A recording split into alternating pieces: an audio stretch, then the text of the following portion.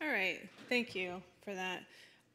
So our topic here of discovery and interpretation of variation associated with human health and disease is obviously pretty broad, and we've covered this in a variety of ways over the last couple of days. And I know some people weren't here yesterday, so what I'm going to do just in my couple of slides is kind of frame some of the challenges that we've talked about a lot, some of the solutions and issues that were brought up. I think Anshul and Dave's presentations will try to dive in and propose some specific proposals around those areas. So if we start with just the interpreting of disease-associated or health-associated variation, ultimately some of our goals are that we'd like to identify and characterize the function of all regulatory elements, the molecules, genes, as well as isoforms. And one thing that is certainly very important is for us to be able to create knowledge of context specificity of function. That means catalogs, but also that enables us to learn about commonalities and be able to model or develop predictive models. We've discussed a lot about modeling combinatorial effects, and this is going to be no small feat, as we've heard, but we've heard some possible solutions to that. So I think the big area for these topics is really the core functional genomics resources to support this kind of variant interpretation.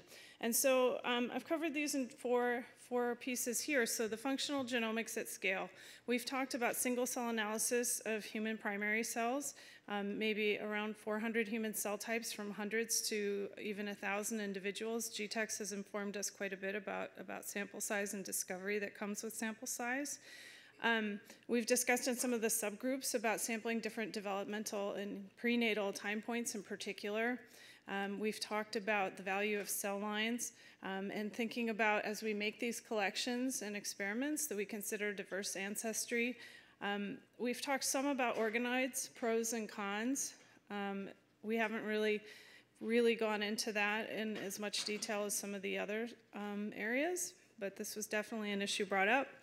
We're interested in perturbations and with molecular and time-dependent functional readouts. Exactly what those would be are open to debate. Certainly, the transcriptome has been discussed a lot.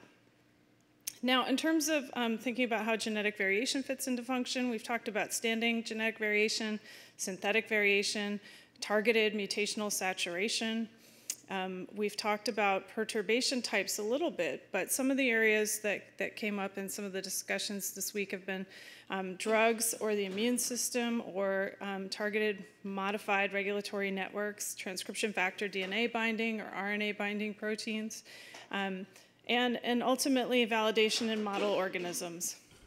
We've discussed development of novel analytic approaches, so statistics and predictive modeling for single elements, variants, genes, and then in combinations of those, including the genotype-environment interactions.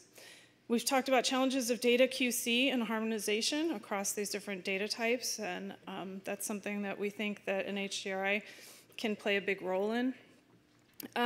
Some of the approaches require development and strengthening of technologies, including adapting assays to single cells, being able to do multi-omics on the same cells, and genome, epigenome modifying tools were mentioned this morning, but also considering of delivery or for some of the perturbations and editing types. And then finally, the resources for interoperability, which we've heard a lot about this afternoon. So I'm just going to shift gears back to the disease-associated variant discovery. This came out of some of the sessions we had yesterday. And one of the discussions, or a few of the points are listed here, so that the majority of sequencing is being done outside of NHGRI, and that diverse ancestry is not yet well represented, although that's increasing, and the genome is not yet complete, particularly for complex regions, sex chromosomes, and including ancestry-specific sequence. And so some of the suggestions that came out of that were technology development for longer read sequencing that can help with some of those difficulties of difficult regions and can help with RNA-seq as well, and that we should also have pan-ancestry reference genomes has been suggested. NHGRI could prioritize diversity in terms of ancestry or other specific populations, specific types of populations. For example, bottleneck populations. They could prioritize particular diseases by current strengths or by relevance to underrepresented communities. So that's where the ancestry diversity could come in, but also diseases where other institutes could share support to bring things forward. In terms of samples, I think there's been a lot of discussion about it's really important to have well-phenotyped samples where possible, but the broad consent is going to be important for many of the things we've discussed here this week. And then finally, just to reiterate this discussion of interoperability, we talked about having a database with genetic variation, the population frequency.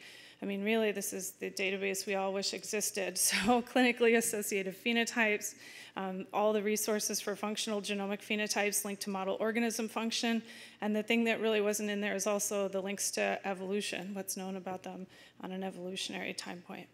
So I think I'll stop there and let Anshul move on to some more specific proposals that work within these suggestions.